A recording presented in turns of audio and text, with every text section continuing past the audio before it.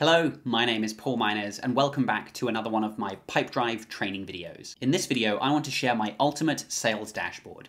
This is a dashboard in Pipedrive that contains some of which I think are the most important reports, most useful reports that help you to understand the data in your Pipedrive account and how to improve your sales process. If you have any questions at the end of this video, please feel free to leave me a comment below. And if you're new to the channel, then check out the other videos that we have on offer. I talk a lot about how to get more out of Pipedrive, common mistakes to avoid, and if you would like one-on-one help with Pipedrive, setting up your account, automating your sales process, or training your team, then click the link in the description below to get in touch with me and learn more about my Pipedrive consulting options. So welcome to my demo Pipedrive account. Here is my ultimate sales dashboard. I'll be explaining each of these. I'll be clicking into some of them and explaining why I think they're useful and how you can apply them to your business. You're welcome to follow along, start and stop this video if you want to try and recreate these, or if you're a business owner who just doesn't have time and you'd want someone to just set this up for you,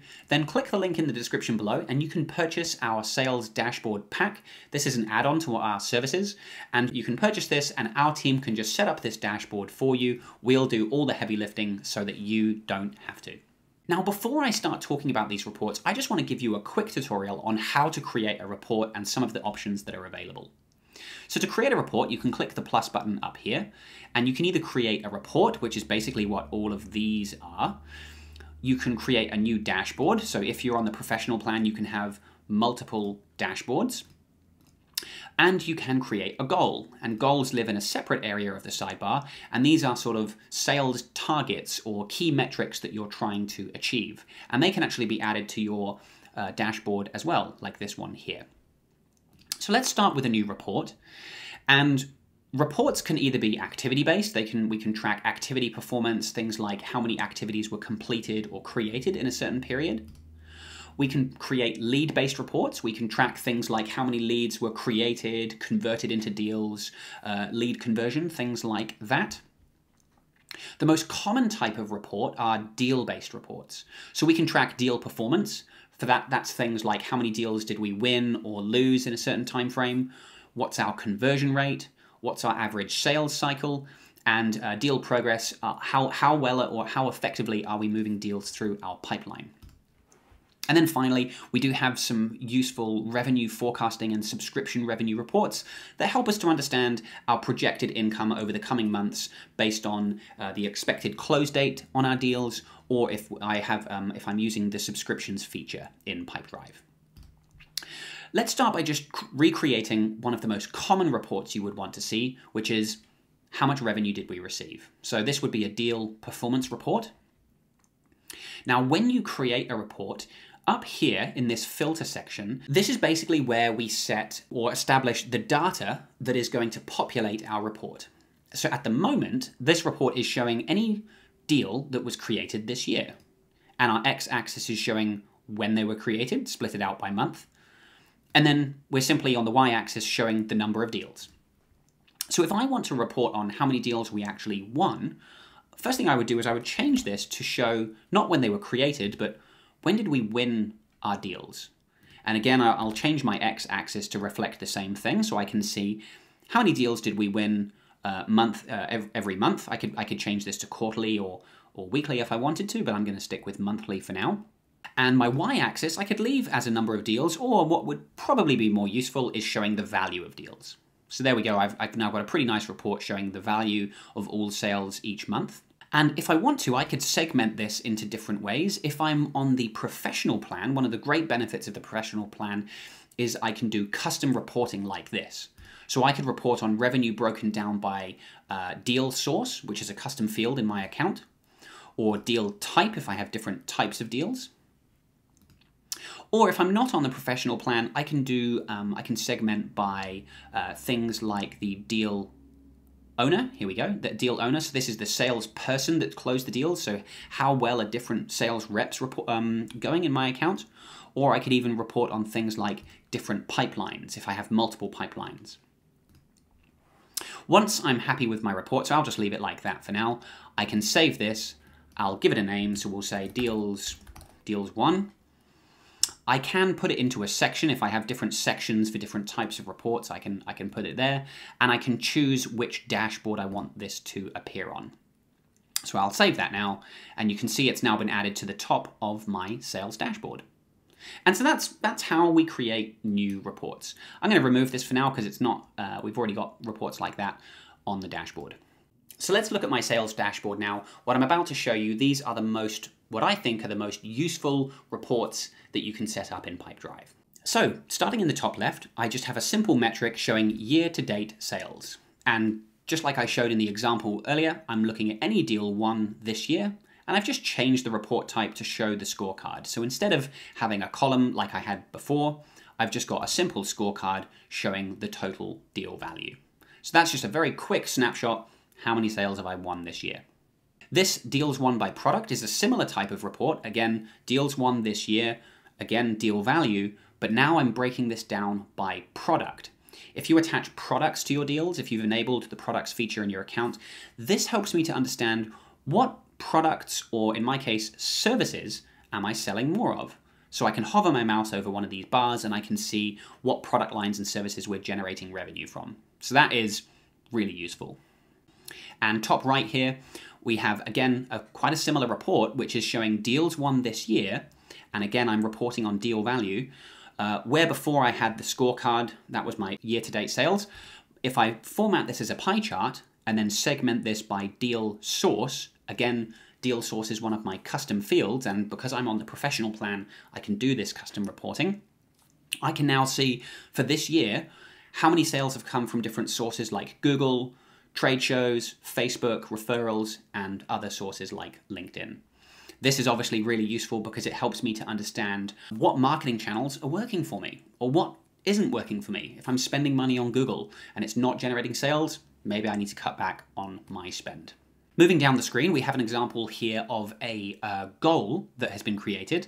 So we have this goal here that shows, let's just edit this for a second.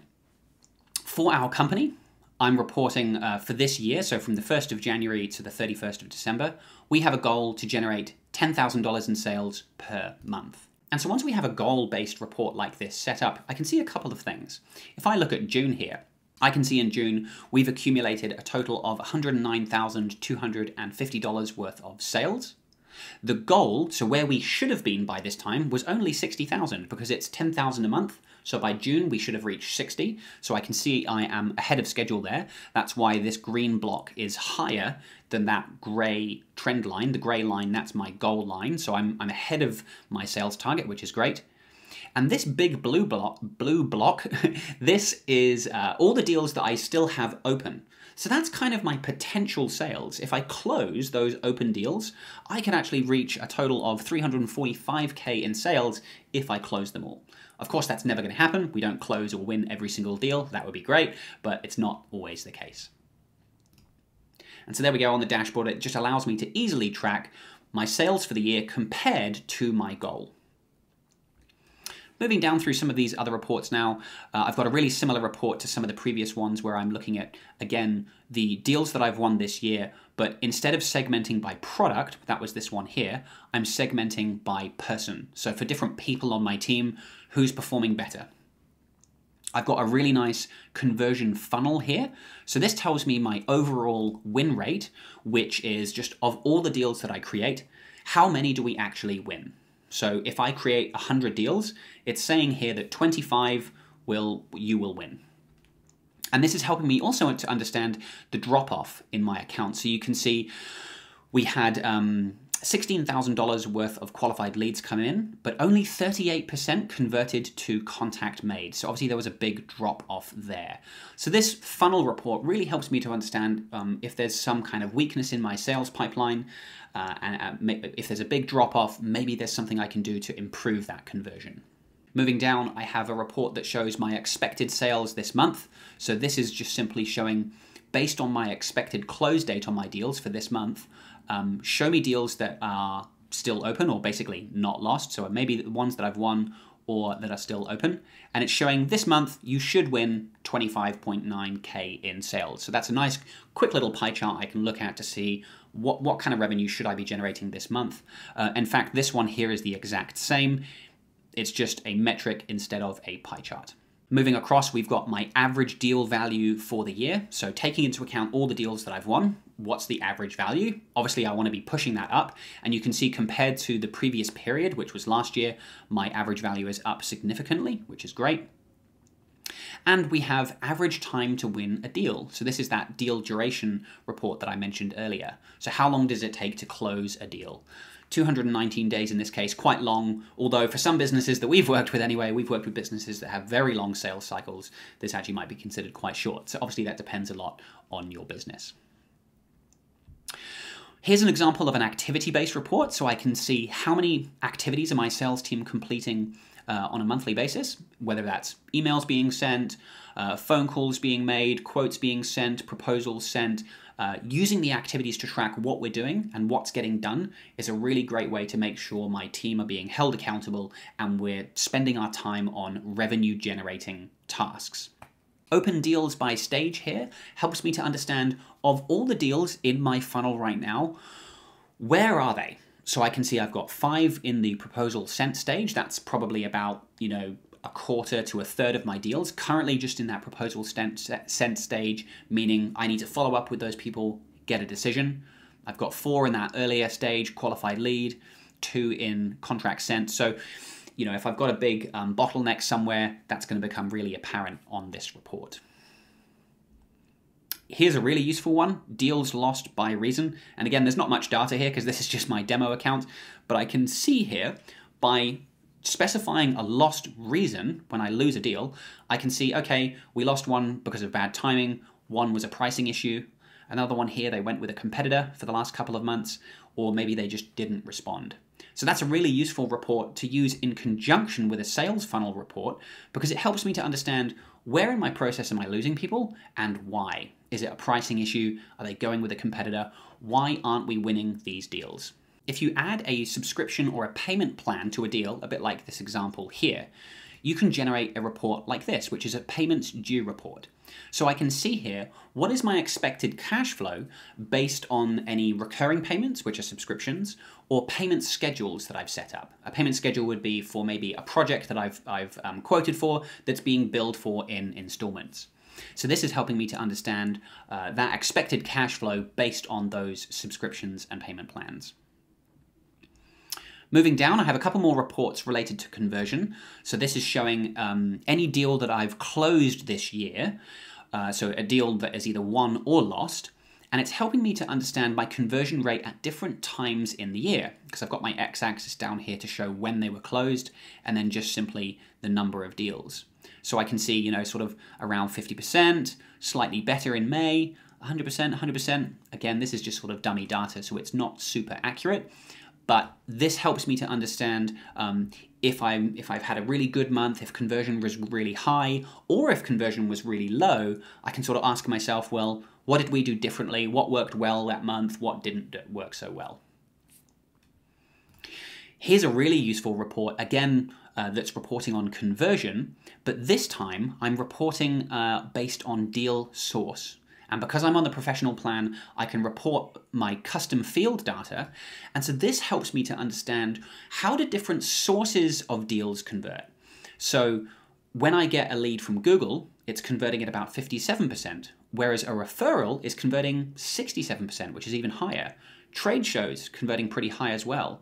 Facebook 100%, or it's only one deal there. But you can see here it's helping me to understand what sources of deals are converting better or worse than others. Of course, if I'm spending a lot of money on Google or spending a lot of money on Facebook and it's converting really poorly, maybe I don't want to be spending that much money compared to something else.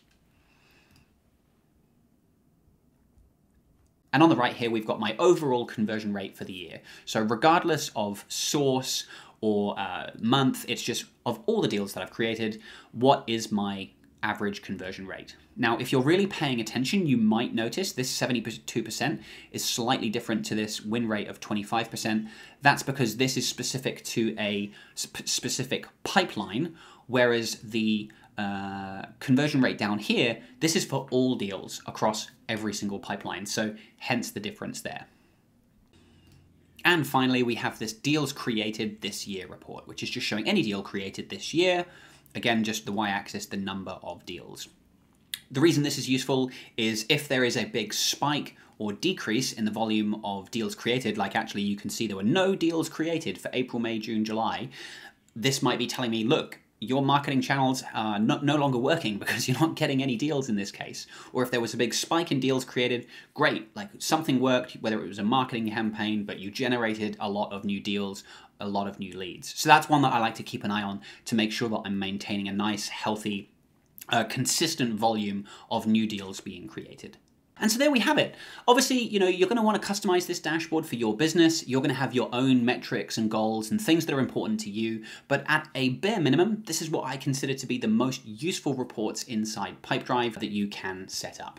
So there you have it. That's my ultimate sales dashboard. Now, depending on your business, you'll probably want to set up your own reports. You've probably got your own key performance indicators and metrics that are important to you. And there are ways to report on things like commissions. We're working with a client right now where they want to see the quantity of pallets shipped per month. So there's lots of quite cool reporting like that we can do. But this is a bare minimum of the kind of thing that's possible to create the most useful reports, I think, that a beginner can set up to understand their sales process better. If you have any questions about anything covered here, please feel free to leave me a comment below. Thank you very much for watching, and I will see you in the next video. If you'd like more help with Pipedrive, setting up or optimizing your account, getting more out of the tool, and automating more of your sales process, then check out my Master Pipedrive program. When you sign up, you'll be able to join twice weekly group calls so that you can connect with me and get help and your questions answered anytime you need support with Pipedrive. Or you can book private one-on-one consulting sessions with me so that we can take a deep dive into your account, I can show you key features, and I can even conduct group training sessions. And you'll also get access to my online course, which goes into a lot more depth and detail and advanced topics compared to my YouTube videos. So if you really want to master Pipedrive, then sign up today and I'll see you on the inside.